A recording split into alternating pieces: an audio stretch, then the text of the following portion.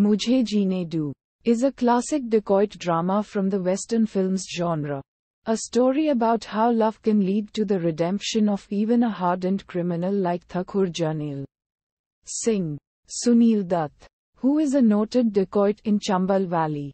Udharan. One night, he happens to meet Chameli, Wahida Rahman, a courtesan, at a wedding she was performing at.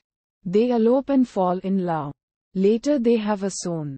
But their romance is short-lived as he is about to be captured by the police.